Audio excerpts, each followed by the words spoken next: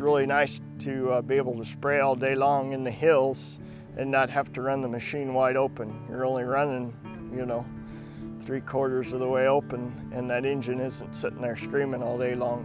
It had plenty of power going up to hills, and even loaded, it shifts down on some of our hills, but I can't say it was really underpowered. I feel they made everything up properly. You know, the decisions they used for the mechanical drive to the CF transmission to the power plant they used, and it was all made it nicely. They didn't put too much power in and out of transmission. It just seems like everything flows pretty seamlessly there, you know. So it all works together real well. It works together real well, yes. And I think you have a very good combination of what you have in it. Whenever it locks up, you've got power there. It's not like a hydrostat trying to stall out. It's putting power down on the ground. Those hydrostats, we've got some pretty steep hills here in our neighborhood and it'll almost stall out. And you'll wonder if you're going to get over it, especially if you're full. This one here, you can shift down just like shifting a big truck down and put power down and don't run out of power. I don't guess I ever had any situations where I felt like it didn't have enough power. Seems to be a pretty good balance on what it has.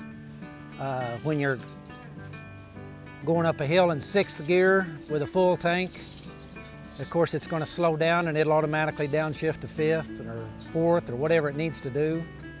But there again, I was used to running a Rogator, and a lot of times you're down to a crawl before you get over a hill there. As far as diesel fuel, there's just absolutely no comparison at all in fuel consumption. I never did break it down on a per acre basis, but I had a pretty well a policy of never passing the fuel tank with a Rogator, but what I'd pull in and fill up because it never lasted a real long time. On a day's run, you'd better have it full, and if you did a lot of mudding or roading, it would really go through the diesel fuel. And I can tell such a dramatic difference in this one that it has a 100-gallon tank, and I never run a day where I even approached needing to fill up.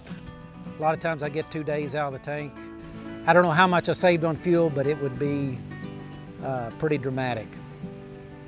The transmission is really good with that lockup converter. Very seldom does it pull down so much that it releases the converter. It's always locked up. We run 3rd gear just as hard as it'll run. It's about, I think it's about 11 to 11.5 miles an hour. If you were running flat ground, you could probably run 4th gear and slow it down a little bit. But we're running a lot of hills, so we use all the 178 or 9 horsepower that it's got. We use every ounce of it in places. I was kind of complaining to my salesman about a little bit.